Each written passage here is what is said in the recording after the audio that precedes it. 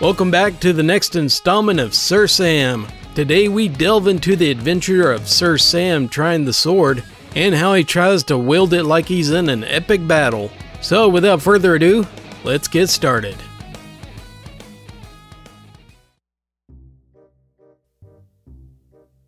Now for the long-awaited sequel to Sir Sam Tries the Sword. Trigger warning, your jimmies will be rustled. Player number 1, Lady Saber. A 16-year-old exchange student from Belgium, very avid fencer. I've been doing it for 10 years. Coupled with my Lord of the Rings and Song of Ice and Fire nerding, I'm a neckbeard smosh. Player number 2 and 3 are my fencing coaches, Mr. and Mrs. Coach. They're a husband and wife couple. They're really fabulous people, super dedicated to the sport. Mr. Coach is a large European mammoth of a man, and he sounds like a thunderstorm. He looks really intimidating, but in actuality, he's a teddy bear in disguise. Mrs. Coach, she's almost as small as I am, but she can still roar like a lion. She tolerates no BS, and is intent on making everyone perform better. Player number 4, Smooth Cheek Sir Sam, the Chaste and Chivalrous. He's the whitest knight of all, fat, sweaty, and with a high-pitched voice. He has the personality of a nervous Pomeranian, except with more nervous quivering and nervous hate. He wears New Balance sneakers, plus 10 to speed and 5 health, cargo pants, plus 20 to carry. Whole story, babe. Make me a sandwich. T-shirt, and a navy blue trilby with a feather in the band, combined for a plus 35 negging. He also smells like he bathed in Axe chocolate spray cologne, but still unable to mask the scent of rancid meat sauce. A small note about the setting. The short wall on the end of our gym functions as a rack for practice weapons. It's somewhat for show, but the weapons are fully functional, so the people who rent gear can use one. If you haven't read the first story about Sir Sam Tries the Sword, go do that. Seriously guys, stuff that I talk about here will make a lot more sense. This story takes place a week after Christmas break, on a Wednesday afternoon. School is back in session, as is fencing practice. I received a very nice fencing glove from my host family, so I'm intent on practicing with it. I have the same setup going with my looks as described in the previous story. No makeup, hair tightly wrapped up out of the way, workout clothes for a -10 attractive stat. Funny thing, Sam hasn't once told me, "You look naturally beautiful this way." Like he's always relentlessly plugging. I arrive an hour before practice,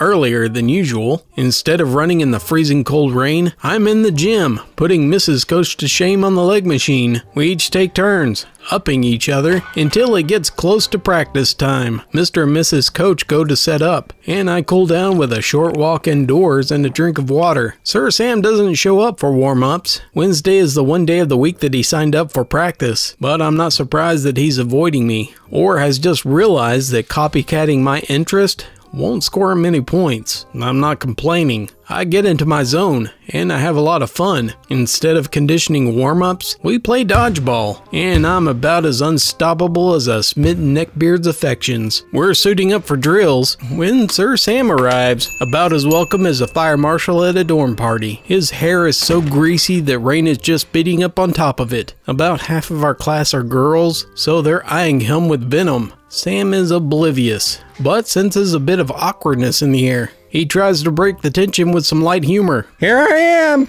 I just showed up for the fun part." The coaches hate when people do this. It's impossible to actually improve your form when all you want to do is show up for the last 45 minutes of swinging a sword around. They won't get on your case for this, of course, because you've paid for the full lesson. And if you continue to stink and you keep coming back for more, they'll let you. Mrs. Coach doesn't want to get near Sam, so Mr. Coach takes him to get rental gear. Mrs. Coach is explaining the drill to us when they both return. The Saber group is an odd number again, so I sit the first round out, dressed in my uniform with my mask off. Mrs. Coach asked Sam why he skipped out on warm-ups today, and this was Sam's excuse. "Well, last time the warm-ups made me really tired, so I couldn't free fence hardly at all." Yes, that's the idea. If you keep doing them, eventually you won't be so tired and... But if I'm exhausted, I can't practice the actual fencing, though. It's annoying, because I want to do better at sword fighting, not doing lunges and footwork. Well, lunges and footwork are only 80% of fencing anyway. Who needs it? Okay, Sam, let's get you warmed up before you do drills. Give me 2 sets of advances and retreat. What? I'm already in my uniform, though. Good, it will help you warm up faster. Mrs. Coach has no patience for lazy people. I can tell she's straining. But I had asthma as a kid. If I get too hot, I can have trouble breathing. And I haven't had an inhaler or breathing treatment in forever. I don't think it's safe. Sam, a few sets of footwork won't kill you. I've got to teach drills, so let's go, okay? Game on point as usual, Mrs. Coach. Sam is a little miffed at Mrs. Coach that she has no concern for his well-being. I'm the one paying you, so technically, I should be the one in charge. And I came here to fence, not do some stupid drill. Mrs. Coach is 2 inches from snapping, so she gives it up. You're right, Sam. Grab a practice foil and jump in with your group.